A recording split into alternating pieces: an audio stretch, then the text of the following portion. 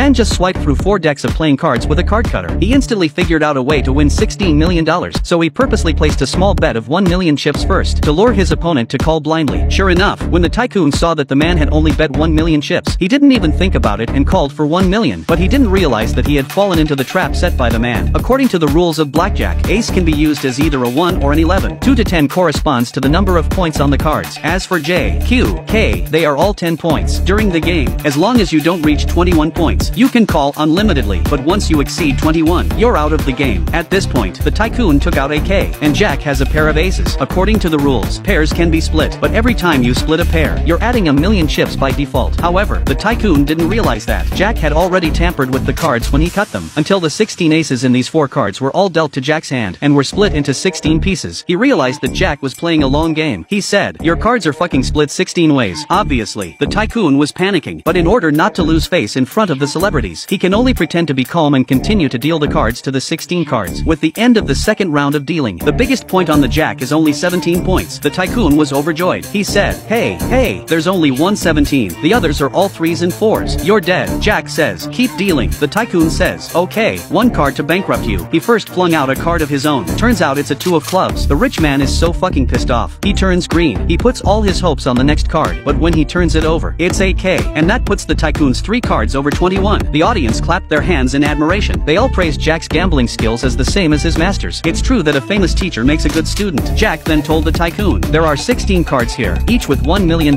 You lost $16 million. That's how Jack became famous in the gambling world. Not only did he buy a 500 square foot villa, but he also got himself a butler and a bodyguard. Seeing him living so happily every day, Jack's nemesis, David, was furious. In order to ruin Jack's reputation, he organized a gambling game in his casino. He threw $20 to Jack in front of the celebrities to see if he could win $25 million in an hour.